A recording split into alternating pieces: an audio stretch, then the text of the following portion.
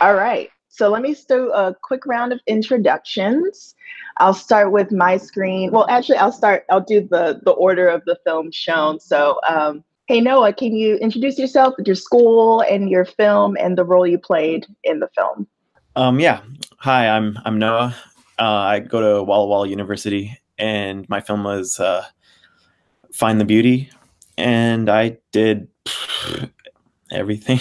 I captured a majority of the shots, and I edited it, and I did the voiceover for the male role of the beginning introduction, and I did the sound design, and I wrote all the dialogue. I wrote that. Okay, great. Well, that's good to know because I'm going to come back. I have a specific question about that. So now for Knock Knock. All the Knock Knock filmmakers are in Avery's window. So can you guys quickly say your names and the role you played in the film? Okay. So my name's Avery. We all kind of directed and animated this project. But in the beginning, I was in charge of story, and we each kind of helped pitch in ideas for what we wanted to create. And then I also animated about a third of the shots. Mugi. Hi, I'm Mugi. I did the design, and then I was a producer, and then I did the post-production, and then I did the last part of the animation after he started redrawing and stuff. Is that right? Yeah. Nice. Hi, I'm Ruth. I was mainly responsible for the rigs and the model thing of the animation and the first part of the animation as well. Yeah. Awesome. Great. All right. So now I'm going to go to, oh, I'm sorry. I skipped something. I didn't go in complete order. So it was Find the Beauty, then Sunny. So I'm sorry, Michaela. Can you tell me the role you played in Sunny? Absolutely. Hi, I'm Michaela. I am a student at Southern Adventist University, and I was the producer for Sunny. Great. Great to have you. And now for To Skate on Particle Wheels. So we have Finn, who is, so don't be confused, like we have Sebastian's avatar on the stage, but Finn is on screen currently. So can you tell me your role in your film? Yeah, I was the writer, director, editor, sound design man. I did, yeah. Yep. You did a lot. You and Noah. You guys did a lot. All right, great. So let's get started. So for Find the Beauty, Noah, which came first, the dialogue or the footage? Did you have the footage that kind of inspired the dialogue, or did you have a conversation with someone and then that prompted you to go out and to find the footage? Yeah. So it first was the footage. I spent around a year or so, maybe less, just getting shots. Just whenever I was doing something and saw something pretty, I filmed. I'd whip it out the camera and film. And then when I was editing it together, I was like, I'm a fan of like adventure montage, whatever, but they never really keep my interest because it's just like music and shots. So I'm like, if I'm going to show this people, I want to keep people's interest. So, and I also love like narrative based art as well. So I wanted to create a narrative, and so I just made one. Nice. It was beautiful. And which of all of those locations were your favorite to shoot? I think the waterfall shots, just because I think I just, that day, I'll never forget that day. Probably it was just a fun day all around. So yeah, probably the waterfall. Okay, great. Awesome. I'm going to go to Sunny next, and to remind you in the audience, if you have questions, just, hold on to them, but I hope you're thinking of some good questions. Michaela, you said you were the producer for Sunny. This was a heavy topic, but an important one. What led you and your team to want to tell this type of story? Yeah, so the story actually came from my director, and she had offered to work with me for this project before we even had a script in mind. And as we were planning, she kind of came to me and called me and was like, so I have an idea for a script, but it's pretty dark. And I said, well, pitch me the idea and we'll see what we can do. And I think there might be something playing in the background. So yeah, we're trying to figure out what it is that's playing. I'm so sorry that. No, it's perfectly okay. I just hope everyone can hear me okay. But how about this? If you're using a browser, go ahead and hit refresh. And if you're using the app, go to view and hit reload. So let's all do that right now and see if we can take care of that. Okay, I don't hear the music anymore on my end. I think we're okay to go. Sorry again, Michaela. No, that's totally okay. You, especially since we're saying this is such a heavy and important topic. But you were saying how you were approached, you know, with this idea. Yeah, and so my director, Madeline, she came to me and she said, I have this idea. It's a little bit dark, though. And so I said, go ahead and pitch it to me. And she pitched me the idea. And I think her motivation behind it was to really dive into what some women's realities actually are. I know that from an outside perspective, it's very easy to start judging people based on their situation without actually knowing what brought them to that situation. And as a woman and as someone who has female friends and my sister, and I have a little sister, so I could very much understand how difficult it would be for this older sister to be forced to drag her younger sister into this role. And we both wanted to kind of to present this situation as something that most people won't like. I don't know of anybody who can watch this film, or I haven't had any reactions from anyone who's watched this film and said, yeah, I totally support that. Not many people are supportive of a 15-year-old being forced into this line of work.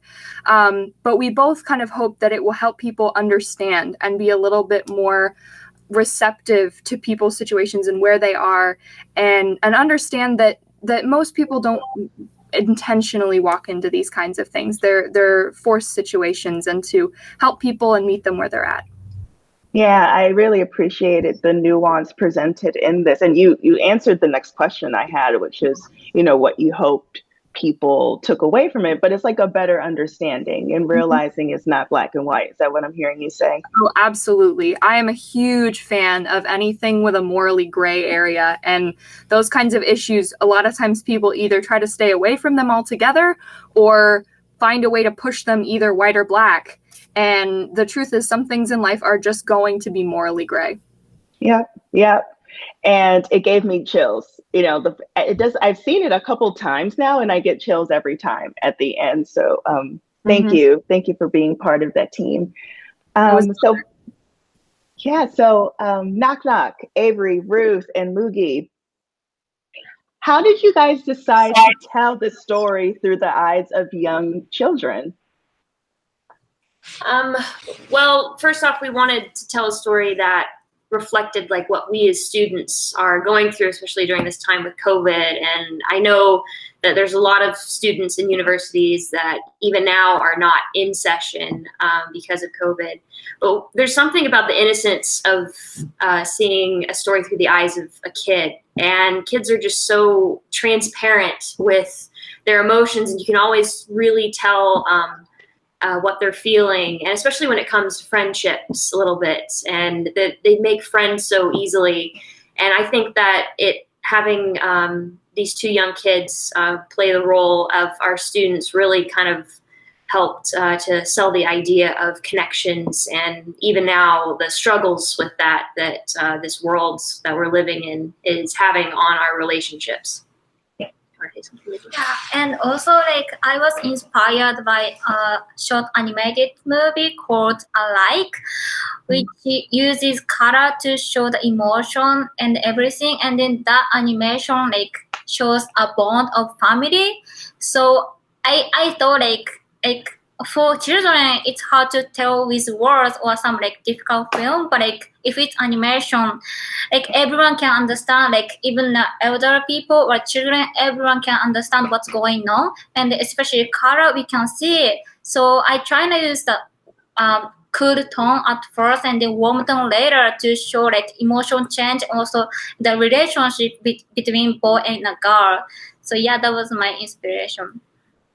Awesome. And so I want to get to the personalities of the two kids. How did you guys decide on the type of personality the boy would have and the girl would have? Because what, in my opinion, helped make the film successful is that we got a sense of their personalities very, very quickly in a short period of time. So that's how the story was able to be told within 2 minutes. So how did you guys decide on personalities?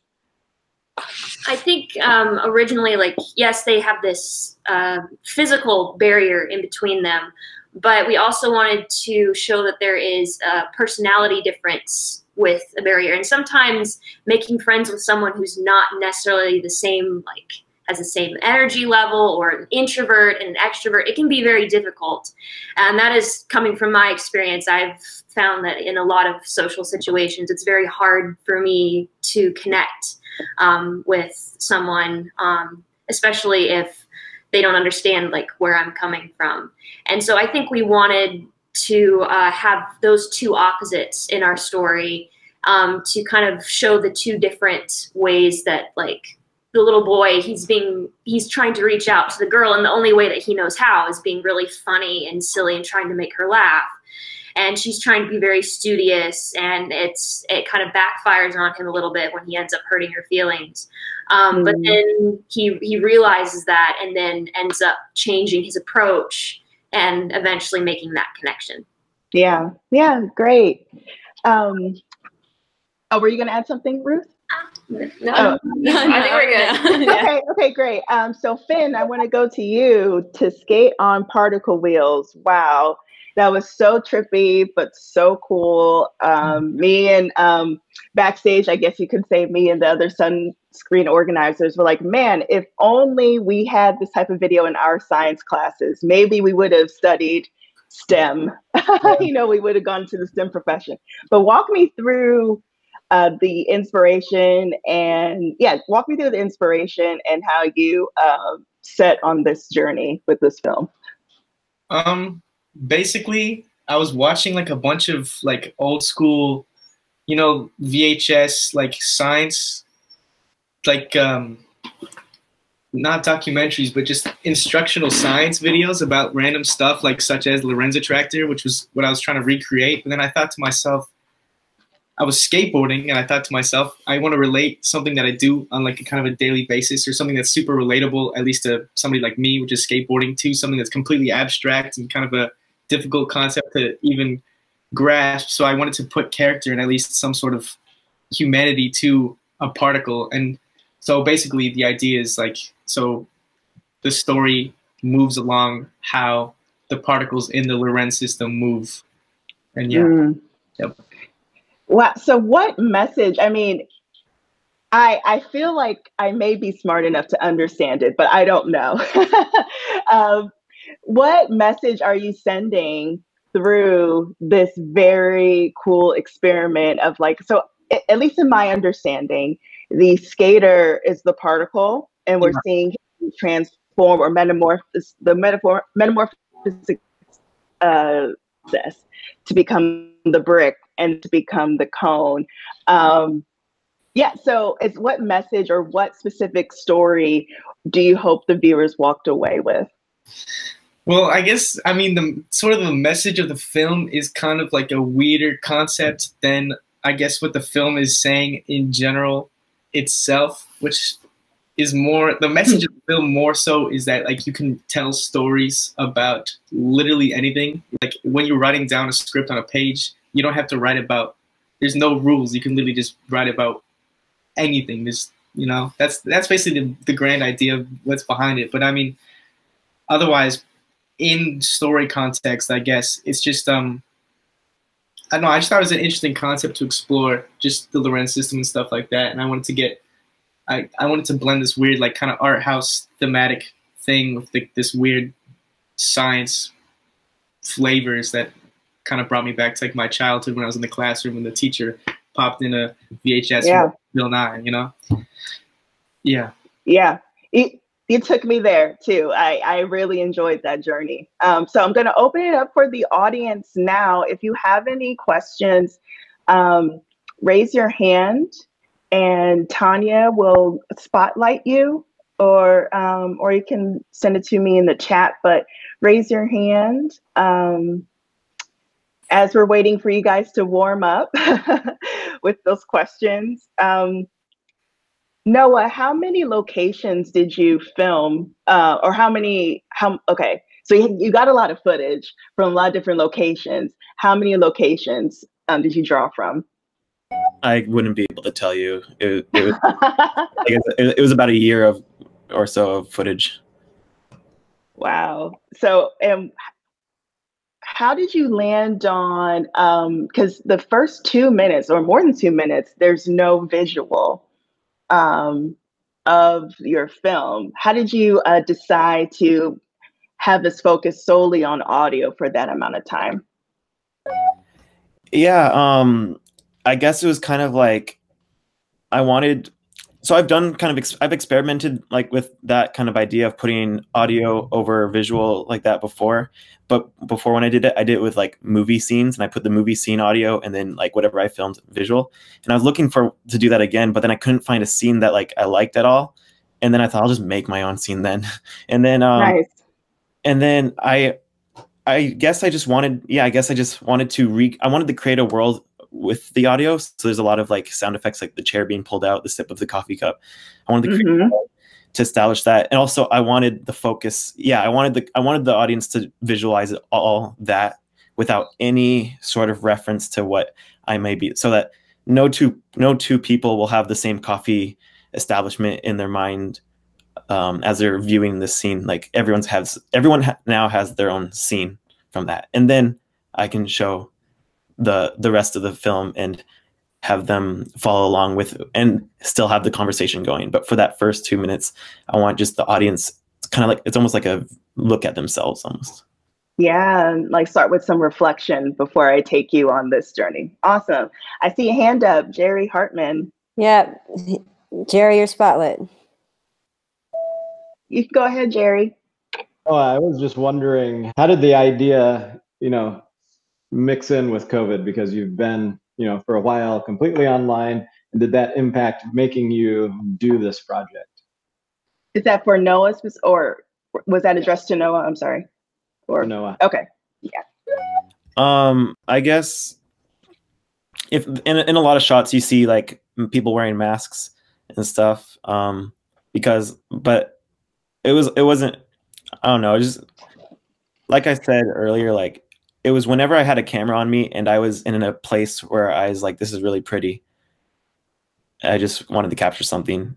And then later, so I guess, yeah, so there wasn't as much of like, if COVID had not been a thing, I guess I would have had other shots, maybe shots with like crowds and people, whereas I guess there's a lot of shots of me with maybe one or two other people. Yeah. All right. Thank you for that question, Jerry. Michaela, do you know why, I know you're not the writer and director, but do you know why it was important to make Sunny a cosmetologist? I do actually know why. Oh, great. It was, our director was looking for a place that was ultra producible, and she was wondering, where do women sit and talk? Where do I do? And we came up with this hair salon, and it was intended to be that we find one location. It's super easy. Nobody has to keep, there's not multiple places. And it got to the point where we realized that a hair salon might not be as easy as we thought it would be. But we did find a place, and the gentleman who let us use his barber shop was a saint. Yeah, that is, if you want to get someone or you want to get women to talk, go to the hairdresser, but also the barbers. The guys may not want to readily admit it, but, I heard that barbershops can be therapy sessions. I see we have another question from Robert Martinez. This is a question for the Sunny crew. That last scene, were you looking to read into something that the audience wanted to conclude, or did you really have something like that you wanted somebody to take away from it? Because I read into it that the Cosmo, that she was going to take her place or something. Am I right in reading into that? Yeah, yeah, absolutely. There was an earlier draft where Sunny ended up doing some other thing that was basically the same thing. But what we finally settled on for the actual film is that she just goes in Becca's place. All right, Steven. Hey, this question is directed towards Sebastian and his project. I'm not usually a big camera person. You know, if the camera tells the story, great. But I noticed that on this short, in your credits, you said you shot this on the Alexa. So my question to you is, why the Alexa? Why not a VHS camera or something else? What was your thought process behind that? The whole shot on Alexa thing, that's a funny thing. For most of the part, it was shot on Alexa just because my cinematographer, Brian Oy, likes the Alexa, but that's actually a funny thing.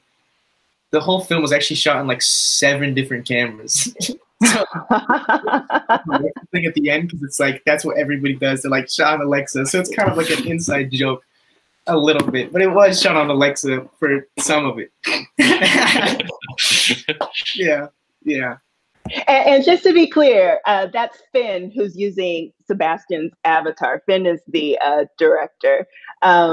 But Finn, since we had you up, which visual effect is your favorite? Or out of all the ones that you used in the film, do you have a favorite? Yeah, I do actually. So at the beginning, there's like this intro sequence where you see all these like 3D kind of fractal, kind of like images kind of things going on. I don't know if anyone remembers that, but that was a thing happening.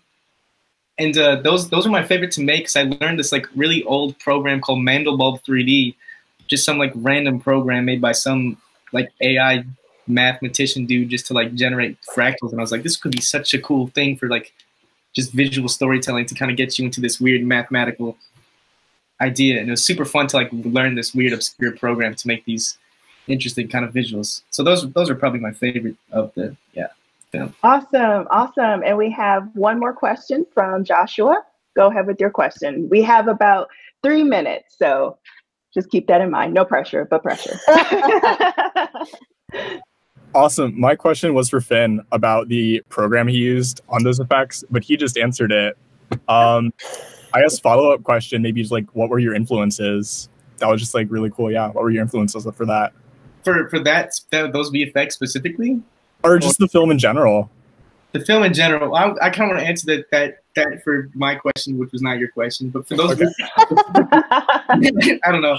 There's this movie Uncut Gems with Adam Sandler. That's like not an Adam Sandler movie, but it's a good movie. There's like this thing where they go into a gem and it goes to this crazy stuff, and I kind of wanted to replicate that for those effects. That's kind of what I was inspired by. But in general, what I'm inspired by for the movie,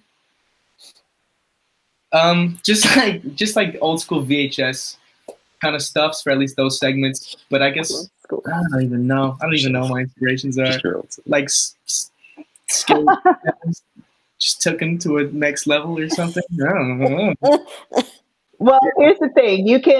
You have some time to think about it, Finn, and maybe you can answer some more during afterwards, which is our post-festival networking session where we have a rooftop and a lounge, and it's a really cool space, and you guys can chat and hang out afterwards after the program. Everyone put up your claps. Excellent work to all of you filmmakers.